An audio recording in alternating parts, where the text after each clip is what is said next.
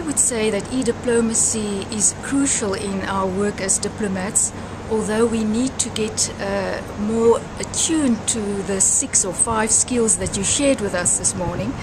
I think very often our systems are structured in such a way that we do internal reporting, and yet there's a lot of information in our internal reporting that could be very usefully shared if we venture into the external world more.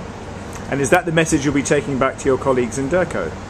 I would certainly take it back to my colleagues here in the mission for a first discussion and sharing, because here we are really exposed to all the multilateral agencies doing extremely important work. But of course in DIRCO we know we are already quite advanced with our own departmental blogging system, and I would certainly share that also with my colleagues at head office.